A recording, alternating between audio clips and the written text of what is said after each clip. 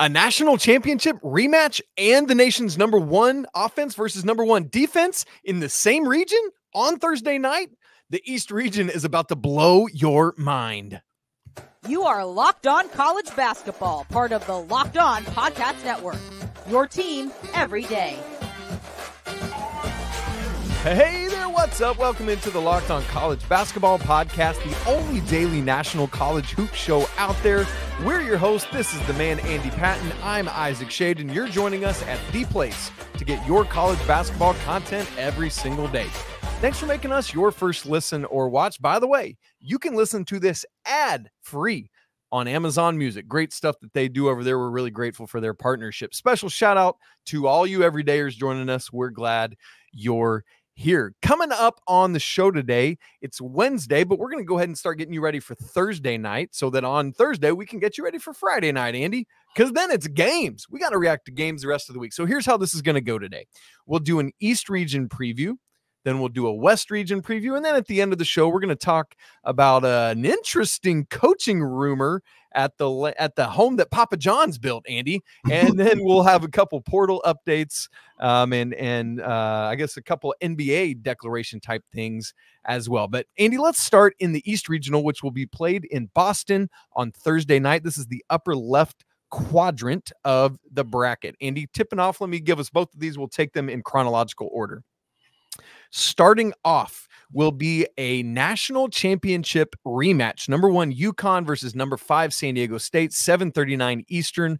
UConn favored at our friends at FanDuel by 10.5 points. Andy, I actually forgot to put what TV station that one's on. I'm guessing CBS, but we'll look it up here. While you start talking, I'll look it up, or maybe you're looking it up while I'm talking. The game that will follow this one 30 minutes after is #2 Iowa State versus #3 Illinois. Iowa State, the #1 defense at KenPom. Illinois, the #1 offense at KenPom. This is insane. So that game should tip around 10:09 Eastern. Get your naps in now, people. Cyclones favored by 1.5. Andy, you got the TV stations for us? TBS for both of them. T or C? TBS.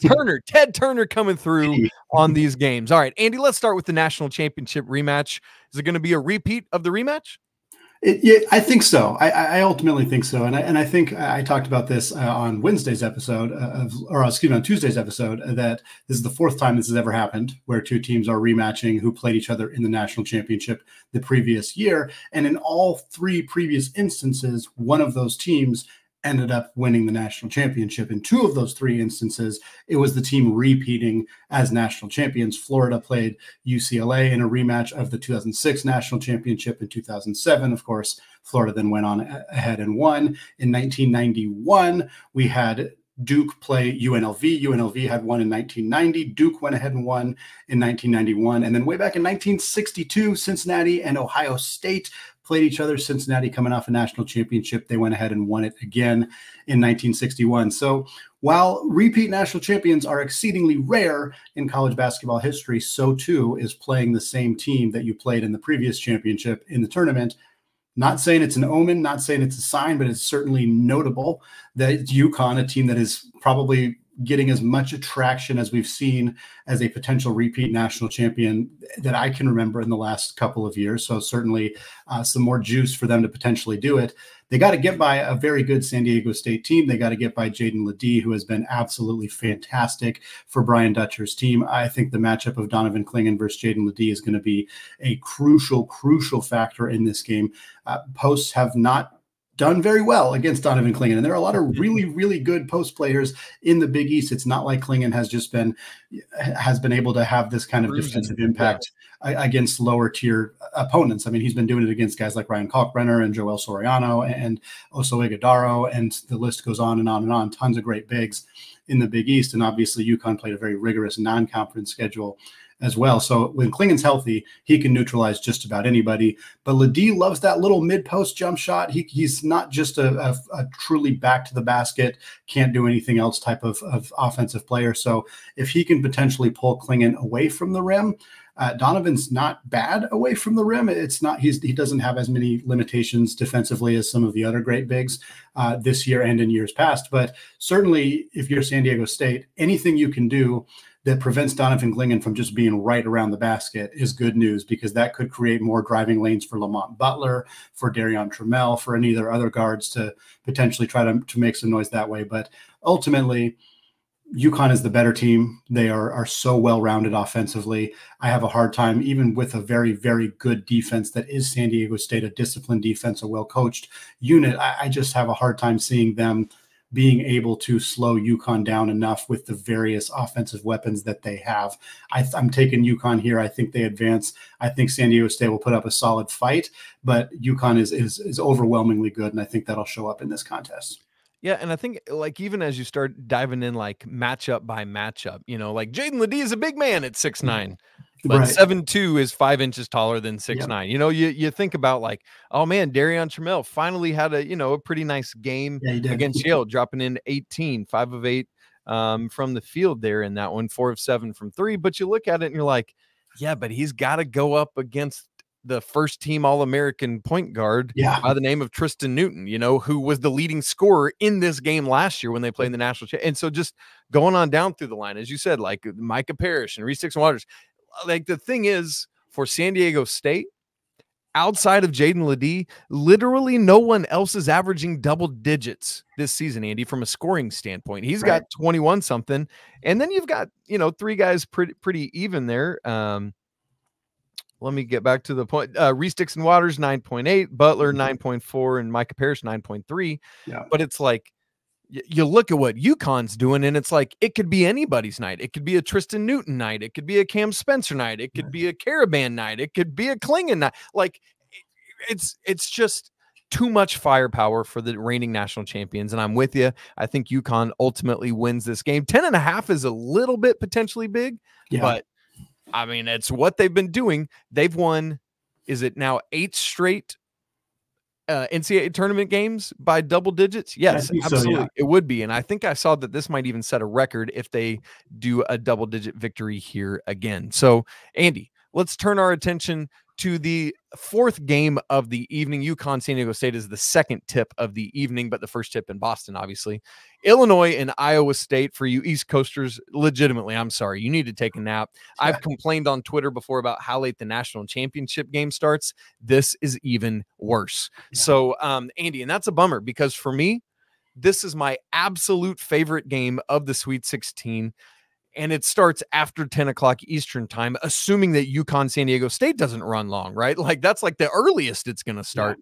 And so just like, that's a thing right out of the gate that we're going to have to deal with. Andy, the storyline here, as I mentioned earlier, is number 1 defense versus number 1 offense, where I think the flip, then the question is, both of those are going to be strong, and that'll be an interesting matchup on Illinois' offensive side of the floor. They've made huge strides using Damask in some different ways now, that Batman Robin nature. But we've been kind of joking that it's Batman and Batman nature because of what he and Terrence Shannon are both able to do. But the question then is, how does that work against Iowa State's defense? Are they able to shut those guys down? Do somebody else for Illinois have to step up and take care of things offensively? But Andy, in some ways, with those 2 units being the storyline, I wonder if at some level it's the other side of the floor that we're maybe not paying enough attention to. What happens when Iowa State, who's been shooting much better lately, like their 3-point production has really, really grown. What happens on that side of the floor when they're going up against an Illinois defense that's rated number 92 at KenPom? Yeah, I think that's the critical matchup here, is how can Iowa State shoot the basketball? Can they avoid turning the basketball over? They've been pretty good at that throughout the season, on the year, averaging about 16 assists, about 11 turnovers per game. The 3-point shooting has been a bit inconsistent for them throughout the year, but when they are shooting well, they are a really, really tough team to defend. And I think Illinois, that's not an area that they succeed. They're not particularly good defensively. And I think that for Illinois, this is a somewhat inconsistent offensive team, but I think all they have to do is be good enough offensively to mitigate what they're able to do defensively. And again, you're asking Iowa State, who has the best defense in the country, to defend the best offense in the country. It's going to be a difficult task to slow down Shannon, to slow down Damask, to slow down Coleman Hawkins on the block. But I think for Iowa State, they're going to play a possession style game. They're going to prevent Illinois from getting up into the 80s, the 90s offensively in terms of point total. And I think that's going to be enough for Iowa State because I think they're going to score better than they have throughout the season. I think we're going to see big games from Gilbert and Lipsey. Those guys are that's a good word. Gilbert's a little under 35% from three, but if he can shoot well in this game, if Lipsey can shoot well, I just think that those two guys are going to be really tough for Illinois to defend. And I think Iowa State has enough depth. They have enough talent throughout the rest of their roster. And again, if they can dictate the pace, if they can control, the tempo and kind of have an efficient offensive night against a defense that allows you to do that typically, I see Iowa State advancing in this game. I think their defense is better than Illinois' offense, and I think that that's going to show through in a win for the Cyclones. And Andy, this game has one of my favorite freshmen in the entire country, Milan Momcilovic for Iowa State. He's a lot of fun to watch. His three-point shooting in particular has been on point lately, so don't miss out on him in this game. Well, we're kind of talking already about teams that have questionable defenses with very good offenses, and that's going to be a big storyline in the West region. Can they score enough points to take down an excellent North Carolina team? Because they're going to struggle to defend them as they have throughout the season. We're going to break down that matchup in just a second. But first, today's episode of Locked On College Basketball is brought to you by Better Together. Folks, are you tired of the same daily fantasy grind where you make a roster, cross your fingers, and hope for the best, or losing on the last leg of your pick'em entry? Introducing Better Together, the first cooperative daily fantasy platform where teamwork triumphs talent and you can play with your friends, not against them. Pick more or less on any real-time player stats, strategize with your partner to boost your odds, and climb the leaderboard together. So grab a friend and join the social DFS movement.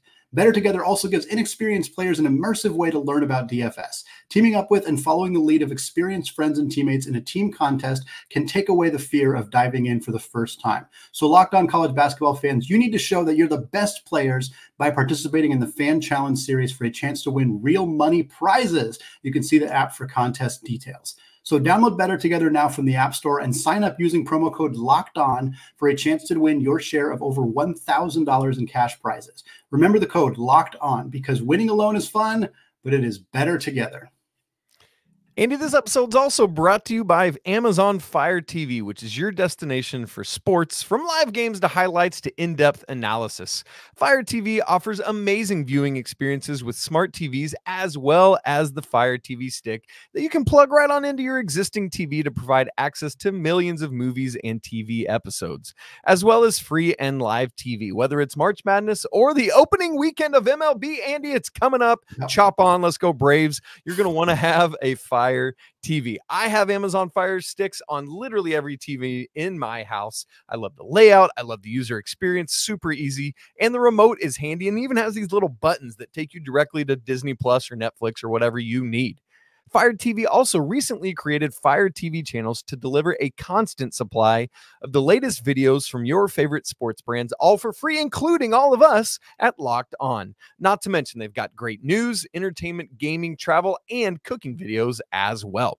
So check out Fire TV channels on Fire TV and Alexa devices. If you haven't done so, you should. Trust us on this. To learn more, visit amazontv.com/LockedOnFireTV. We turn our attention from the East Coast to the West. La La Land, Andy, the West region in Los Angeles. The first game of Thursday night is Arizona, the number 2 seed, against Clemson, the 6 seed, 7-0-9. This is on CBS. Arizona favored by 7.5. Andy, we get to the nightcap in the West region, and that's the game we're actually going to talk about first, which is number 1 seed North Carolina against the 4 seed Alabama, approximately 9:39 Eastern on CBS as well. North Carolina favored by 3.5. Andy, we were just talking about the number 1 offense versus number 1 defense that we had in Iowa State and Illinois. Here's what's interesting about this game. We've got 3 of the 4 units that are all rated in the top 16 of efficiency at KenPom. North Carolina's offense, North Carolina's defense, and Alabama's phenomenally elite offense. The problem, Andy, is that the Alabama defense was the lowest rated defense at KenPom in this entire 68 team field of team. Like, the only teams that were worse were seeded 12 through 15. So the worst defense of all the Power 6 schools in this field. What like, is there anything they can do to slow down RJ Davis, Armando Bacot and company? I mean, short of completely changing the defensive style they've played all year in a matter of days, no, I don't think so. And I think it's going to be a problem. Now, North Carolina has had offensive inconsistencies, and it is not insane to imagine that even against a not very good defense that Carolina could struggle. And Carolina, even against a bad defense, Carolina's going to need to put up their points because Alabama's going to get a bunch of them. That's right. And Carolina's a very good defensive team. The adjustments that Hubert Davis has made this season in terms of how they run their defense and kind of playing a defensive style that more fits the personnel on the roster have been phenomenal. And I think he deserves a lot of credit for making some of those adjustments. And I think that will work well against Alabama. But again, even a good defensive game against Alabama, they're probably going to get 80. They're probably going to get up into that range. So if you're Carolina, you need to expect that you got to score 85, 88, 90 to win this game. Now, that might not be that difficult to do against Alabama's defense. Against Alabama, that's right. And I think it's going to start in the front court. RJ Davis is the best player in this game, hands down. In the backcourt, you mean? So, no, I mean in the front court. Oh, I'm sorry. I think RJ Davis is the best player in this game, and him and Mark Sears is an incredible battle. How Alabama defends Armando Bacot, that's the storyline. I'm tracking with you. I apologize for my terrible interruption, which was misguided. No, you got me. We've mixed up front court and back court before, so it happens. But no, Bacot he's so big. He's playing really good right now. He's a fifth-year guy. He's been there for a long time. He's been in this tournament. He knows what to do. And I just don't see obvious solutions on Alabama's roster to defend him. Grant Nelson is not going to go toe-to-toe with Armando Bacot and succeed. He's just not going to. I think Grant Nelson is a fine player, and I think he has some decent shot blocking numbers on the year, 1.5 per game, but he's not going to slow down Bacot one-on-one. No, neither is Nick Pringle. I just don't see them being able to do that. If you swarm Bacot on the double teams, maybe you can cause a few turnovers that way, but then you're potentially leaving somebody like Davis or somebody like Cormac Ryan or potentially a cutting Harrison Ingram, like you're leaving those guys open in ways that is going to present problems for Alabama. So to me, you nailed it. There's 3 of the top 16 offensive defensive metrics at KenPom are in this game, but Alabama's defense is so significantly below. It is hard to imagine, even though their offense is great, and even though Carolina's defense, which is good, has had their inconsistencies. It's hard for me to see Alabama being able to overcome that unless RJ Davis has like an incredibly 1 for 20 type of game, which he's probably not going to do. That would be a thing. Yeah. My goodness. Andy, I think you hit it square on the head. What's interesting to me is that Latrell Wrightsell had to leave the Grand Canyon game on Sunday with another head injury. If I have my memory correct, that's his second head injury this season, man. And that's something you don't want to mess around with. So we're still waiting. Last I had heard, Coach Oats said that this would be kind of game time decision with Wrightsell, who has been in the starting lineup the last 4 games. Prior to that, it had been freshman Jaron Stevenson for 5 games. We've also seen Pringle in the starting lineup at times. And I think at this point, I'm going to go ahead and assume that we probably will not see Wrightsell, or at least not starting. Can I go with that? Yeah. And if so, I think you almost have to see, because I'm with you. Nelson has nothing for Armando Bacot. I almost think you have to try Nick Pringle because I don't know what else you're going to do.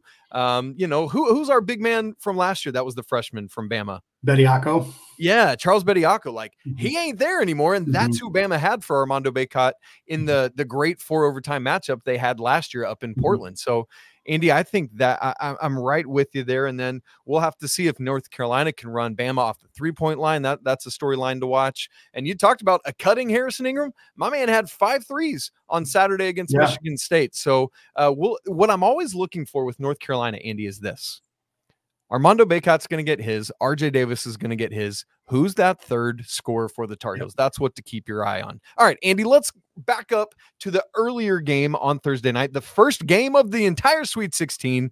Let's go Wildcats, Arizona and Clemson. Clemson, the second lowest seed remaining, or the second worst seed, I guess I should say, remaining in the entire tournament. Does Clemson and Brad Brownell keep it rolling here against Arizona, or is this where it's just too much from Tommy Lloyd's Wildcats?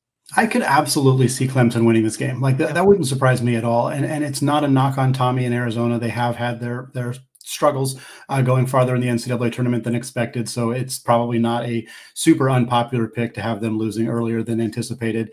And I know everybody's eagerly anticipating the potential Caleb Love versus RJ Davis matchup if Arizona and Carolina get to meet up for a chance to go to the Final Four. But Clemson is playing really good basketball right now. We know when this team is on, they are as good as almost anybody in the country. I think they're good enough to take down Arizona.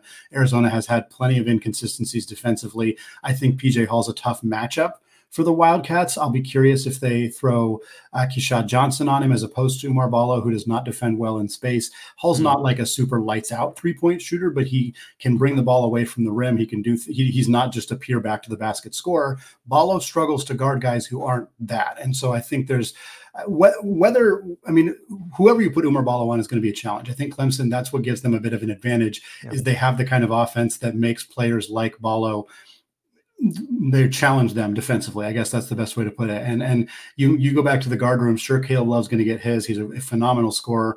And I think that Clemson's going to have trouble defending him because most teams have trouble defending him. But sometimes Caleb Love gets in his own way. And if that happens and he's missing shots and Keelan Boswell is not necessarily stepping up and contributing, we've seen Keelan Boswell have some kind of mysterious disappearing performances throughout the season. I could absolutely see Clemson doing enough with the offensive style that they play and potentially being able to beat an Arizona team if those guards are not shooting as well as they normally do.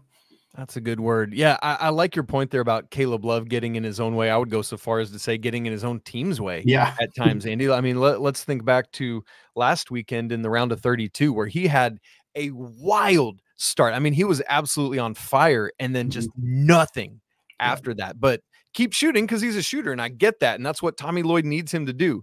But his inefficiency at times can be a thorn in their side, but they need him to score. That's the thing.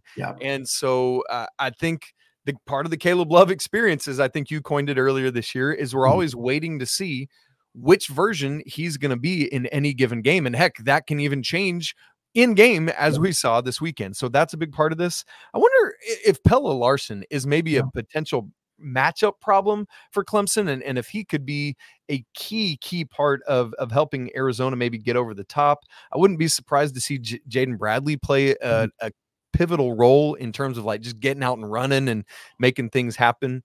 I want to see if Joe Girard can get off a little bit for Clemson from three. Maybe he can just stretch that defense a little bit, open things up a little bit for PJ Hall and Ian Shefflin, the chef, to go up and get a bunch of offensive rebounds. And it's going to be really interesting Thursday night. What a slate of 4 games, Andy, we've just talked about. Well, Isaac, we got an interesting coaching rumor that came up on Tuesday. It is not finalized by the time we're recording this right now, but could the Louisville Cardinals hire a Pitino, not Rick Pitino, their former coach, but his son, Richard Pitino, the head coach at New Mexico? We're going to discuss that rumor and a handful of players that have entered the transfer portal. But first,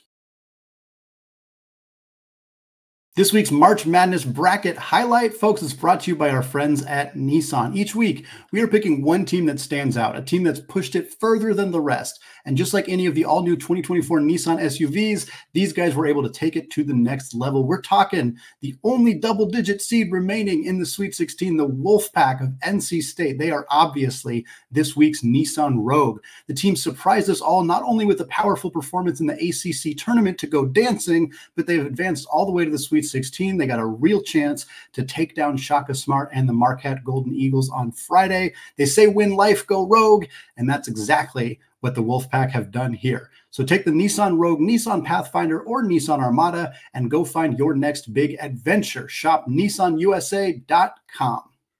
This episode is also brought to you by eBay Motors. Passion, drive, and patience. What brings home the winning trophy is also what keeps your ride or die alive. eBay Motors has everything you need to maintain your vehicle and level it up to peak performance. From superchargers to roof racks, exhaust kits to LED headlights, and more. Whether you're into speed, power, or style, eBay Motors has got you covered.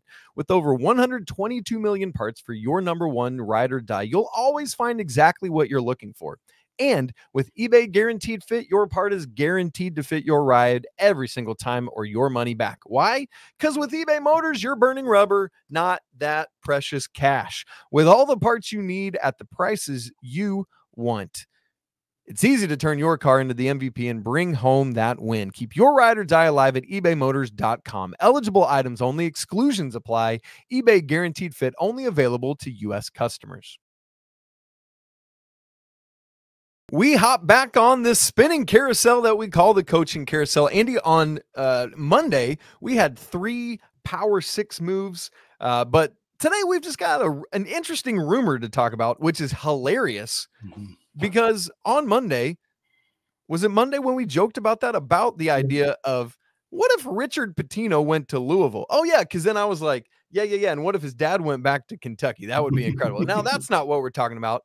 But Andy, I'm very, I know we joked, but I'm legitimately intrigued by this potential of Richard Pitino to Louisville. Yeah, it is intriguing, and it's also hilarious. I think it's reasonable to find it funny that they're considering this. The only funnier alternative would be if Kentucky let go of John Calipari, and Calipari then went to Louisville. That would be outrageously funny, albeit quite unlikely. But Pitino, I mean, he took New Mexico to the NCAA tournament, to a Mountain West Conference tournament championship, first time since 2014 for both of those things. He's obviously had success. He had success at Minnesota, not as much success as I think there was the expectation that he would have. And I know that that's why there are some Louisville fans who are like, well, he wasn't that great at the Power 6 level, but he led them to an NIT championship. He led them to a couple of NCAA tournament appearances. Minnesota is not a particularly easy place to coach. New Mexico is a program that had not been in a very good spot. He has helped lead them to a much better spot. Again, they didn't do well in the NCAA tournament once they got there, but they secured a spot. They may have stolen a spot from his dad at St. John's, which is kind of an interesting wrinkle that we saw there. And Louisville, I don't want to say that they're playing with house money, because I think they really got to nail this coaching hire. I agree. Get it right, but they're not going to make a hire worse than Kenny Payne.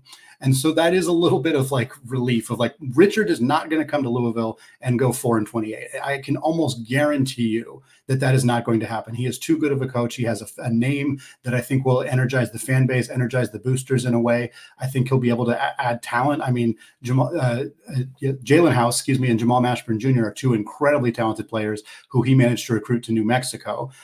Think of what he can do with some of the extra money and NIL resources and just program pedigree that comes with Louisville. I think this is a decent hire. I do think it's humorous, and I think that there is the name is definitely carrying a little bit of weight. If it was the exact same resume, different coach, I'm not sure this would be super high on Louisville's list. But it's also reasonable to look at a guy who took a Mountain West program to the NCAA tournament for the first time in 10 years. I think that's a reasonable enough reason to consider a coach, even if you strip away everything else. So again, here to say this is just rumor that's been speculated, but tweeted about by reputable sources. And Andy, I just thought, as you said that about Jamal Mashburn Jr., who, by the way, is in the transfer portal, what if the son of a Kentucky legend winds up at Louisville following his coach, Richard Pitino? That would infuriate people in Lexington, and I am here for stirring up that jelly. Andy, here's the other thing. There is a whole big segment of folks in Louisville, Kentucky, who thinks that the university should have never fired Richard's dad, Rick, that they should have held on to him, because as we saw all these other coaches just push off folks until they were able to get through their legal issues. And, a few got will weighted and whatever, but a lot of them kept their jobs. And so some folks were like, we should never have fired him. Well, here's redemption. Bring his kid home, and let's see if that can happen. Andy, quickly, a couple portal updates to mention. Katie Johnson is going portaling, leaving Bruce Pearl and Auburn. Lynn Kidd, who is a very productive big at Virginia Tech, is in the transfer portal as well. Malik Mack is leaving Harvard. Going to go see if he can find another smart school, or maybe not as smart as school, and where he can be the smartest guy on the team. Terrence Edwards Jr., who became a name that many people found out for the first time this weekend, as James Madison made a little bit of a run in the first round. Also, Micah Peavy from TCU. That's an interesting grab as well. All of those guys hopped into the portal on Tuesday. Yeah, I'm very interested to see if Edwards will follow Coach Byington to Vanderbilt. Makes sense to me. Really nice fit for him. It'd be a really nice get for Vanderbilt as well. So that's definitely the name out of this group I'm keeping the closest eye on. But yeah, definitely some really talented players here who are going to make a big impact wherever they end up going. Just a couple other quick names to mention, and then Andy will get us out of here. These are a couple that had hopped in earlier that we just haven't mentioned yet. Cade Tyson is a name you don't know, but you probably know his last name. He entered on Monday out of Belmont. His older brother, Hunter, played at Clemson just in the past recent years. Yeah. This dude, Andy, 6'7", 2 years left. He averages 46.5% from three on 5.5 attempts per game. Does a lot of other stuff well too, but I'm telling y'all, we've already seen his brother have the athleticism at this level. It will translate. He's going to have no end of suitors for his great wing shooting. Kobe Johnson from USC is in the portal. Doug McDaniel from Michigan. Javon Porter, the younger brother of MPJ, and Jonte, who's in the news right now, by the way, is portaling out of Pepperdine. Both those older brothers went to Mizzou. Dennis Gates did not have a great year. Maybe Javon winds up there.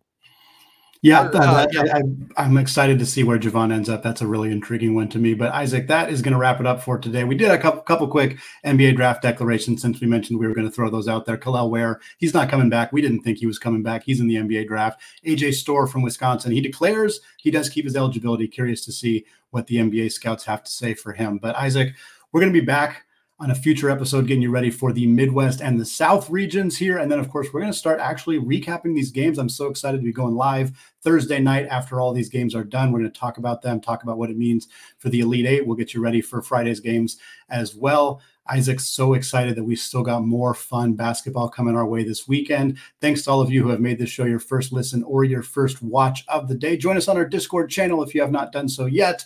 There's a link in the show notes, and it is free to join. Apologies to the Lawyer family. We will talk more about that game next episode. Let's go Wildcats. They take on Clemson. And until tomorrow, peace.